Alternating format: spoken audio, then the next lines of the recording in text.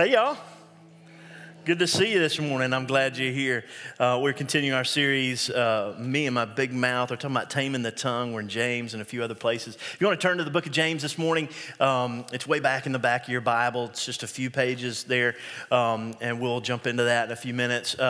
Garrett there on the announcement, he already looked tired. He filmed that before the baby was born, but he already looked tired. They had a beautiful baby girl born Thursday, is that right? And they're doing well and excited for them. They're already home, doing great. So I don't know why he's not here this morning. Just selfish, right? No, y'all be praying for them. So thankful that we have so many talented people to lead us in worship, and that's really what happens here. It was really cool this morning, and it doesn't always happen, but sometimes the song's a little softer. I can hear y'all singing, and I could just really hear y'all singing this morning. It was really, you guys are good. Y'all are really good. So it was fed my spirit. Don't ever think that that when that coming to church is just about you. I mean, it really is about the people that you're sitting beside. I mean, we're called family of God or the body of Christ in the Bible, and it really makes a difference. It makes a difference for me, and I know it does for you for one another, to who you see and the voices you hear and the hugs you get, and all of that goes into to really encouraging us and to helping us to see that God is bigger than just our experience. The voices that are singing back, break every chain. There's all kinds of chains that have been broken. There's chains that are needing to be broken, all around this room. And people are crying out as they sing that song. They're crying out in praise. They're crying out in need. And that's from all of these different experiences around the room. And God is big enough to reach into each life and to work in those lives. And so it just makes God that much bigger for me. And so thank you for the way that you sing and the way that you worship. Let's jump into James. We're talking about taming the tongue, or talking about our speech and how our speech is important, how it gets us into trouble. And we've got these funny videos we picked up from another church that are really good, because it just doesn't take long, right, for one little interaction to become something big, right? I mean, you just walk in, maybe you just got an innocent question, and all of a sudden it becomes something blah, blah, blah, right? You just go in and you say, hey, is that new? Like there's something in your house, and you go, is that new? And all of a sudden, why are you always complaining about anything I bring in that, I spend money, and there's like all of a sudden, is that new? Is that new? And it becomes this big thing. Maybe it's nothing like that has ever, it doesn't happen in my house. I heard about it happening in other people's house. But maybe for you, have you ever asked somebody something, or you said something to somebody, and their reaction seems way out of line, like way disproportionate, like, all right, I'm not sure we're in the same conversation. There's something else going on here. Most of the time there is something else going on when something like that happens. And you know that because you've done the same thing to other people, haven't you?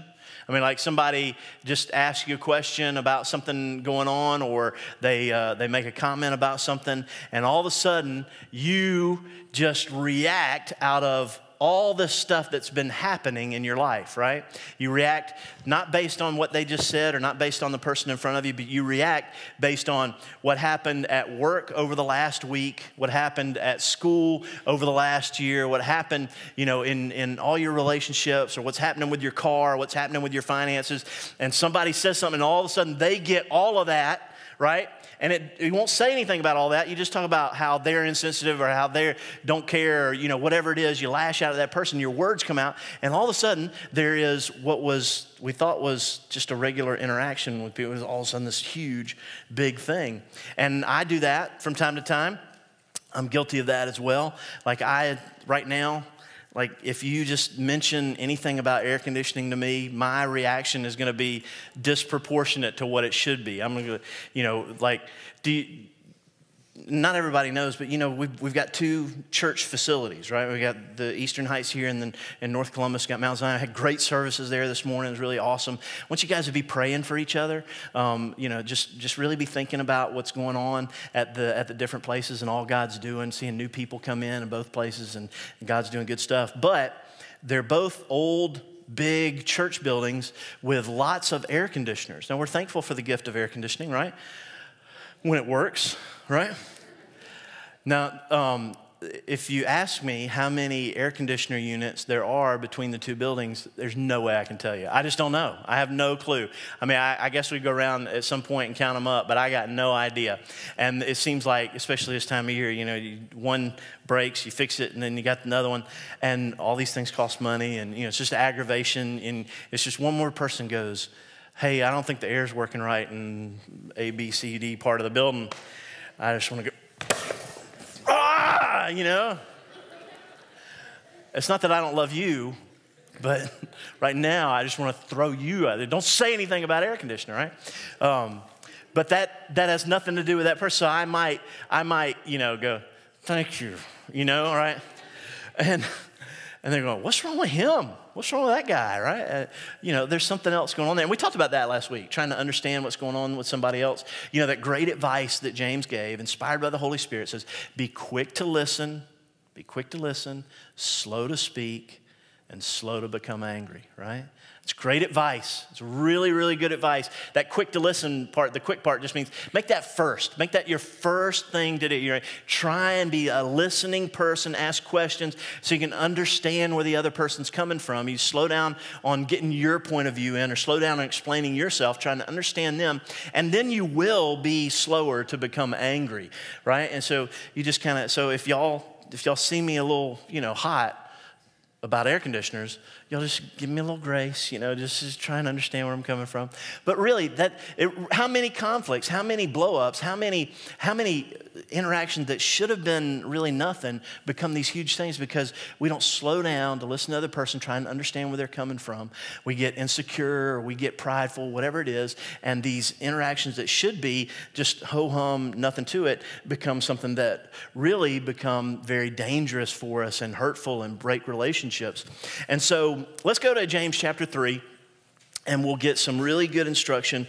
And once again, I just want to remind you, if you're one of those people that has never really read the Bible for yourself, and you think, I tried to read it, it's confusing, I don't understand what it says for me in my life today, the book of James is a great place to read if you're very practical minded, because James is going to just spell it out for you. He's going to give you really good advice, going to give you really good instructions like that. Like what we just said, be quick to listen, slow to speak, slow to become. That's just great advice. This is great advice for every part of life. All right? And so there's a lot of good stuff like that in here. So let's begin. Chapter 3, verse 1 says this. Not many of you should become teachers, my fellow believers, because you know that we who teach will be judged more strictly. Now here's James. He's going to go ahead and say, all right, I know that I've got a lot of accountability, a lot of responsibility on me. And I think partly it's kind of confessional in this. And he's saying, you know, when we who talk a lot, it's important what we say. It's important that we try and say it right. And there's some real responsibility that we should feel when we're getting up and trying to communicate God's word and speak to people the truth of God and the good news of Jesus Christ. And he says, just be careful when you get up and you start talking and, you know, saying, well, I'll instruct you, right? I'll tell everybody the way it should go. Just careful. And I feel the weight of that. I really do. And I know that I've got such a long way to go and learning the Bible and communication, and, you know, I want to get better and try not to get lazy about it, just trying to, you know, because sometimes I learned a lot of stuff back then, and I can just keep giving that, but I need to keep going to the Word and having that accountability and feeling that responsibility. And he says, you know, because we all stumble in many ways, and anyone who is never at fault in what they say is perfect.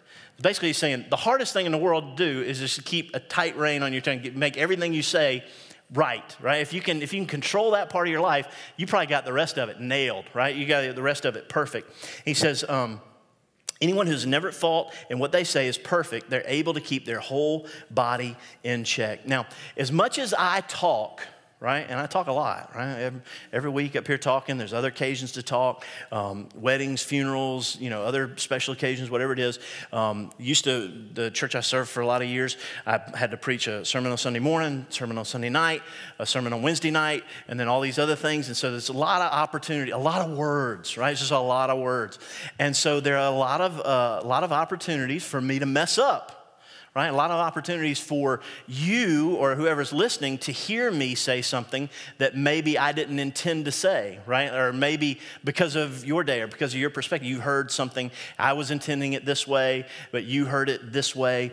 And so there was lots and lots, and there is lots and lots still today, right now, there's lots of opportunities for you to be offended or for someone to be offended by what I say.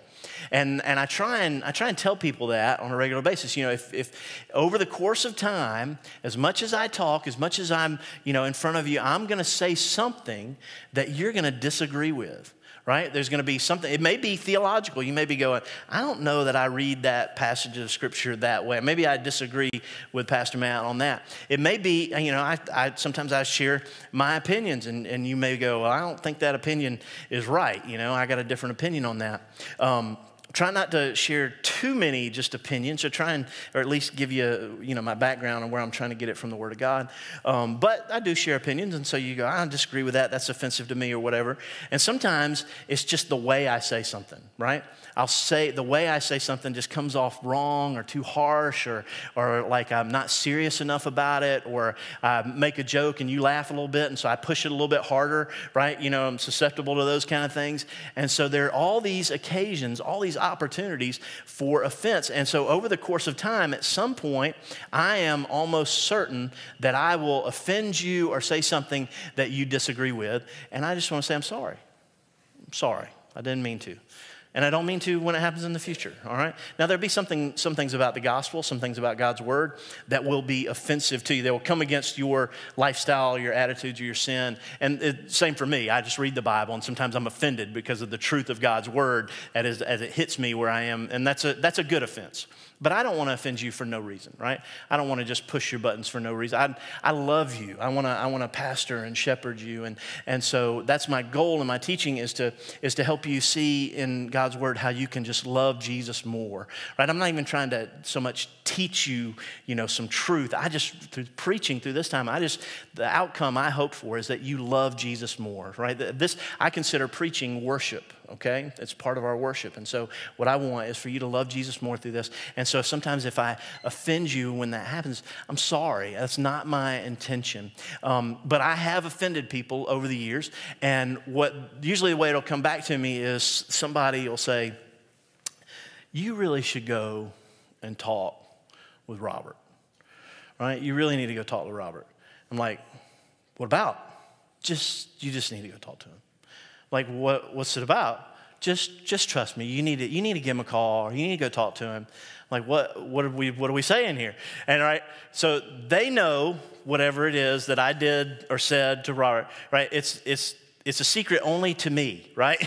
They won't tell me. I just can't tell you. But you should just go. And a lot of times, if you go to the person, you go to Robert, and Robert goes, yeah, whatever,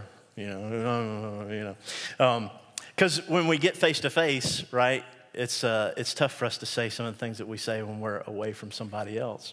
And so if I do ever offend you or hurt your feelings, or you think I said something wrong or whatever, talk to me.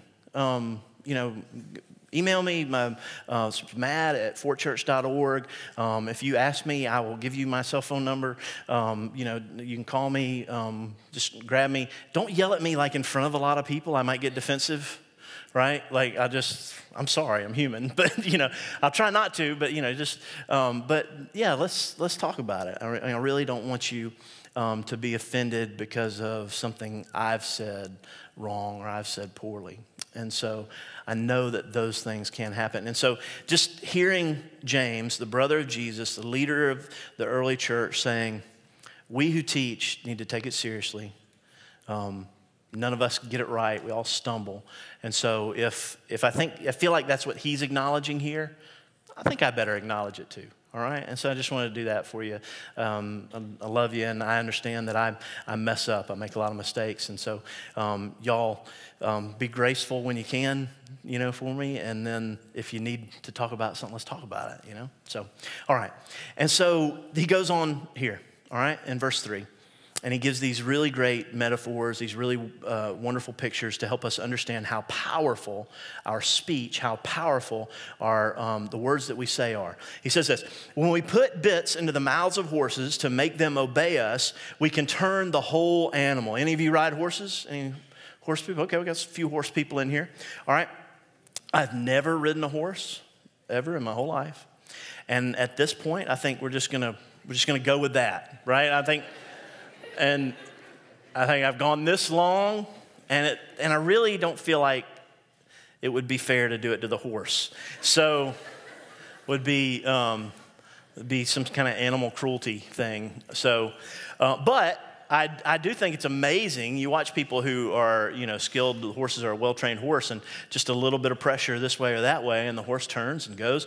And some people are even so good that, you watch that thing where they make the horses dance, a little pressure with their legs. They make them do this thing and that thing. It's absolutely incredible. You're talking about a 1,000-pound animal, and just a little bit of pressure makes them go this way or that way. It's absolutely amazing. All right, now, so keep that picture in mind. Something small controls something huge, controls something big, has a great impact on something big. All right, and then he gives you another picture like that. He says, or take ships as an example. Although they are so large and are driven by strong winds, they are steered by a very small rudder wherever the pilot wants them to go. So you can have a big ship, great big ship. It only takes a little rudder in the back, just a little turn of the wheel, a few degrees, and you're going to change the course of that ship and the direction and the outcome where that ship is going in the end. So once again, you have a very small thing that has a great impact on a large scale and is going to impact the direction and the outcome of the situation. All right? And so then he gives one more picture. And let me break in real quick right there. Yesterday, went fishing with the men from the church. We had our breakfast. Instead of going to, just having breakfast here, we went to Lee County Lake. And it was a lot of fun. The fish weren't biting very good, but I was sure, like I saw this fish on this stump right up, just right there where that first pew is, and it kept swelling there. I could tell there's a fish right there, and there was a line with a cork wrapped around it. I thought, that somebody broke off. There's a fish on that line, and it broke off, and I said, Russ, go get it. Go get it. And Russ, he's trying to hook it with his line. I said, just go get it. Just go get it. Well, I said, just go get it enough times that I thought, all right, I got to go get it, right? Don't be a sissy, just go get it, right? So I said it enough times that I got to, if you're going to talk, sometimes you got to act, right? So I got my flip-flops on, I took my phone and wallet out and go down there, and it's not deep at all from the water to where the mud is. The mud, though, goes down a whole lot deeper. So had a little struggle. John Newman had to stick his tennis shoe in the water and help me get out. And I lost my flip-flop a couple of times down in the mud. I had to reach down there and dig my flip-flop out. And there was no fish on the line. All right. And I'd have bet you money there was. I would have absolutely bet you money. All right. So that's all free. Doesn't have anything to do with this. Other than, just watch what you say. Don't be telling your kid, go do this, go do this. All right. So here's our next picture. So we got the horse, right? We've got the ship, and now here. Likewise, the tongue is a small part of the body, but it makes great boasts, right? There's things we say about our lives and who we are and what we're going to do that have great impact on our lives. Small thing has huge impact, affects the direction, the course of our lives. Consider what a great forest is set on fire by a small spark. The tongue also is a fire, a world of evil among the parts of the body. It corrupts the whole body and sets the whole course of one's life on fire and is itself set on fire by hell. I'm telling you, James is just going to tell you, right? He's giving you these cool word pictures. He's a little confessional. He gives you these cool word pictures, something small, control something big. And he goes, but let me just tell you, your tongue is more impactful. It will have a greater effect on your life than even these other things, right? It is like a spark that sets a whole forest on fire. He's you got to preach this. You can't just read it. I mean, you got to understand. He's saying it will set your life on fire. It is a restless evil set on fire by hell. And you may be thinking, not me, but have you set fires in your life with something you said? Have you set fires in your relationships? Set fires in your workplace because of something you said or somebody else has said to you and the way you reacted, right? It just takes a little thing at the right moment and if you in the right mood and under the right circumstances for that little spark to catch wind and gain some fuel and begin to burn down everything around you. I know too many people who no longer talk to their siblings. Too many people whose, relationships for years have been broken with their parents or with their children. And they don't even speak anymore because they had one conversation that was so nasty that now they feel like there's no coming back from it. And it's a sad thing that some of the people that should be the most important in their lives now are people that they have no interaction with. Small spark can set the direction and the course of your life. Some boasts that we make, and we're so prideful or insecure, we make some boasts and we feel like we can't ever come back from them, right? We can't ever walk back from that thing. I said I was going to do this, and I'll do it with, even if it means I got to leave everybody else behind, and do it and leave everybody else behind. It says it's all kinds of animals, birds and reptiles and sea creatures are being tamed and have been tamed by mankind. But no human being can tame the tongue. Once again, it is a restless evil full of deadly poison. James is trying to scare you. He's trying to help me understand how serious this is. He's not mixing words, right? He wants us to know that what we say will have real impact on our lives and on the people's lives around us, on our relationships. It is real, it is serious, it is impactful. Let me ask you this. Any of you, do you feel like the direction of your life, who you are now, is shaped in part by something somebody else said to you or about you in your past?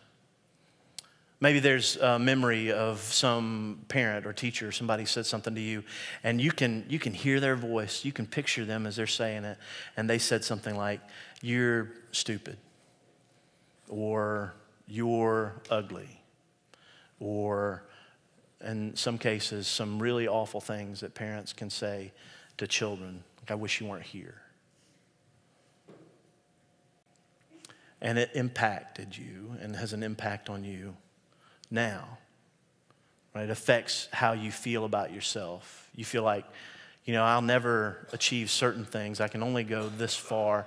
Relationships, I'll never have good, healthy relationships because of what people know about my past, and they've said this about me, and that's just who I am at this point.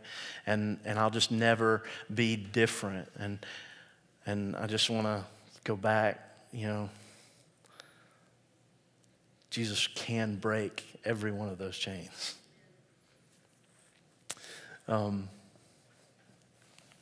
But yeah, can you identify with that? I got a few of those in my past. People said something, and like as a child, and it still affects me.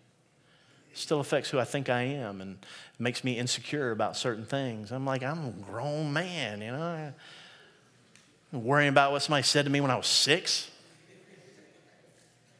But it does. It does. It is a restless evil. It is full of deadly poison. It is set on fire by hell.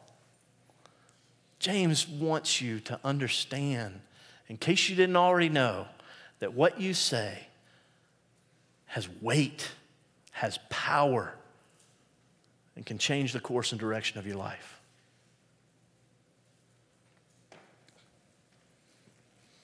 With the tongue, we praise our Lord and Father, and with it we curse human beings And James is going to get to our hypocrisy real clearly, us who call ourselves Christians and worship God. He says, with the tongue we praise our Lord and Father, and with it we curse human beings who have been made in God's likeness. And there's a lot that comes along with that, right?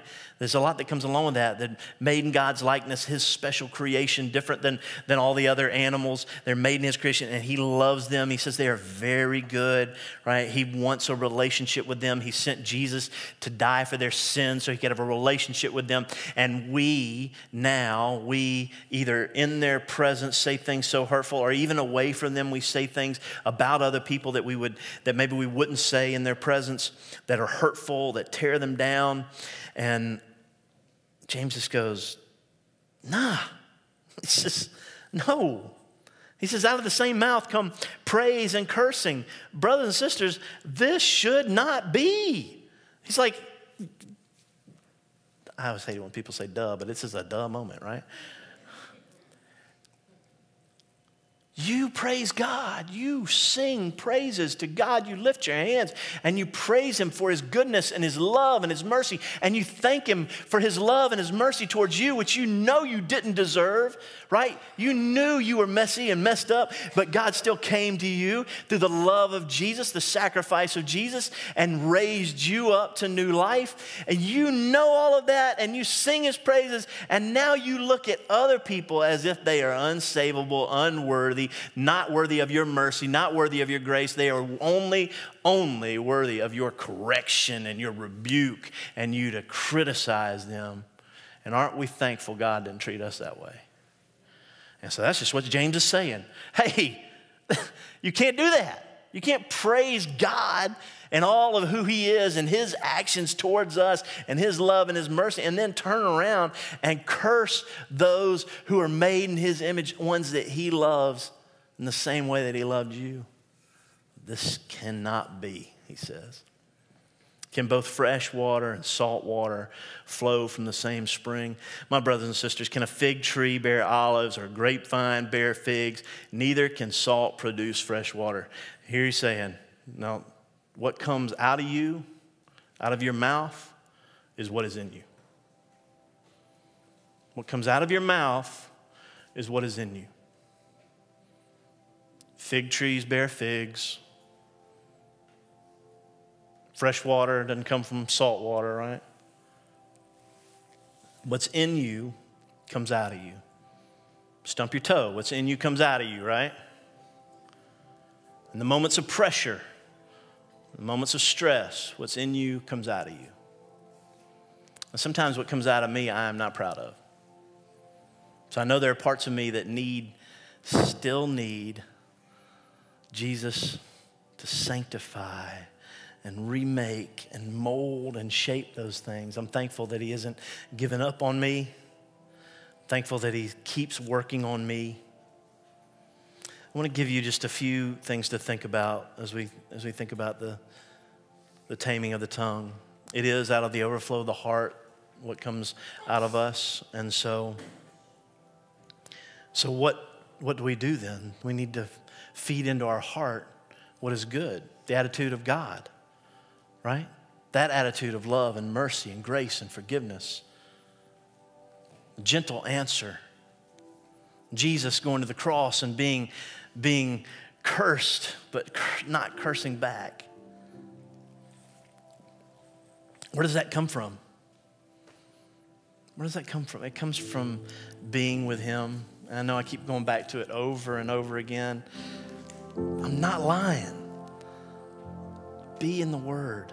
God has spoken to you through his Word. Time spent in the Word will shape your heart, and it will begin to be what bubbles out, flows out of your heart. Got the reading plan down there in the Welcome Center. You can do that, or jump in, start reading James this week. Get a reading plan, and then begin to ask God, all right, God, show me what you want me to know. Show me how you want me to change. Tell me what you're trying to, remember we talked about the Holy Spirit in us. He's going to help you through it. I understand that sometimes it's our pride and our desire to lift ourselves up, that we say things sometimes that are hurtful to others so that we can make ourselves appear better.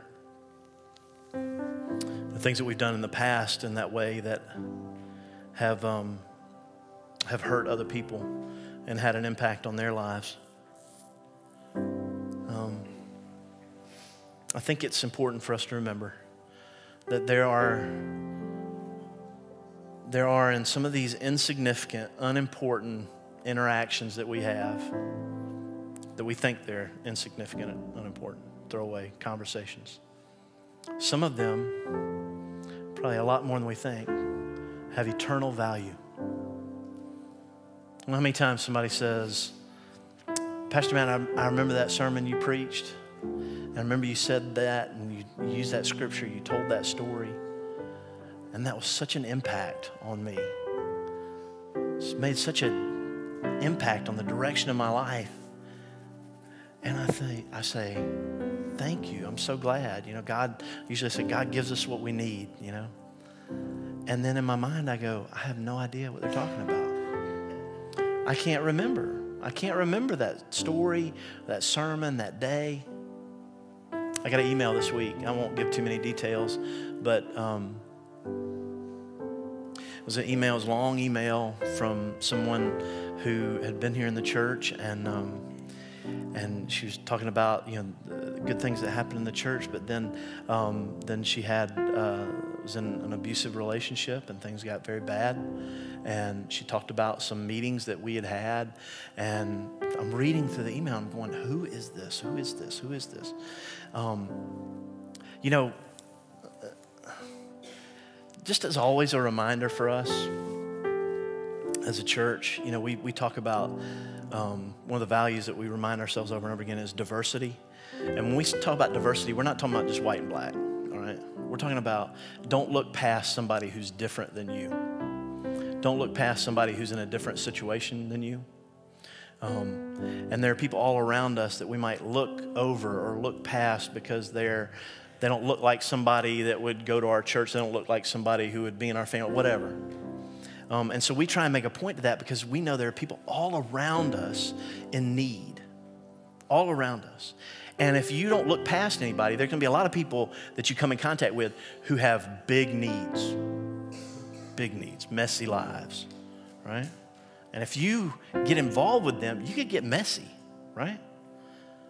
But we always want to push that as a value because that's what Jesus did. Jesus didn't avoid those who are messy, right? And so this person with their messy life, and I'm trying to remember the conversation. She talked about this interaction we had, and then this awful abusive story, and then she begins to start turning the story around and talk about how she got out and got help and got into a program, and now she's relocated and she's doing so much better, and really cool. And she's just so thankful to God and thankful for this conversation that we had, and she was talking about the look on my face during the conversation, and I just couldn't remember it. And then thank God at the bottom she put two pictures. One was hard to look at. The other one was her smiling. And I know who that is. And all of it came flooding back in that moment. Like all of that, all those conversations and all of that came flooding. And I was so thankful because I wasn't getting it from the name of the picture. There are all the time moments, conversations, interactions that you are having that you do not understand the eternal weight of them. People are going through stuff you just have no idea. And you don't have any idea how a kind word, a hug, an invitation to church is going to impact the rest of somebody's life. Father, James, through your Holy Spirit, did a perfect job of helping us feel the weight of our words. So much to be convicted of and to remind us of the ways that we fall short.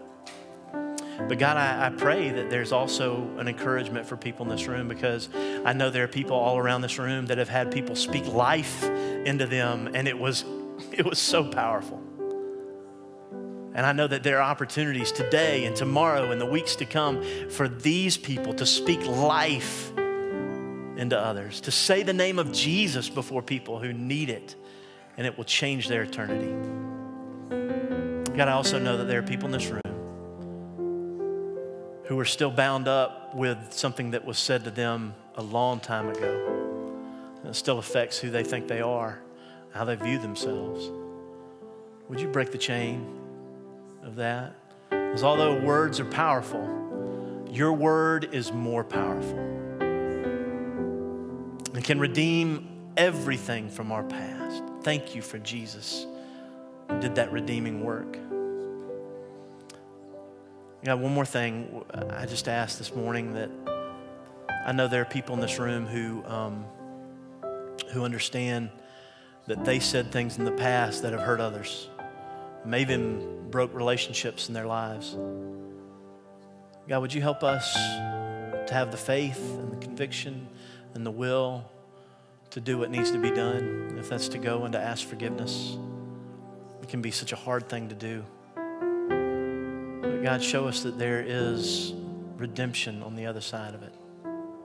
It's freedom on the other side of it. Help us in that. In Jesus' name, amen. This morning, if you need to come to Jesus, if you need to give him your life today, he's offered you eternal life and relationship with him. He paid the price for your sins on the cross. God raised him from the dead to demonstrate that you can have new life. The invitation is for you. Give your life to Jesus today. You can mark it on a card. I'll be down here if you want to come and talk to me about it. See me after church. Maybe it's time for you to step up and to be baptized. Is that your next step? Maybe it's time for you to get into the Word for yourself. The reading plans are downstairs. What is the next step for you? What does God have in store? Maybe it's to begin to reach down and to help somebody else in need. You begin to see other people, the value that they have. Maybe your next step is to begin serving in the church. Maybe you take the step of serving in kids camp, whatever. What's the next step for you? What is God doing in your life? Because God wants to, as he speaks to you through his word, he wants to speak into your life and see things happen in your life and you grow to be more like Jesus. What's the next step for you? For all of us there is. For all of us there are next steps. What is it for you? As we stand and sing, you be praying and asking God, what are your next steps? We're going to give our offering during this time. And so let's pray for that. Father, thank you for being here with us today. God, I pray that in these moments as we give, that you would give joy to your people as they give back to you. God, thank you for the way that you provide for us. We are so grateful. In Jesus' name.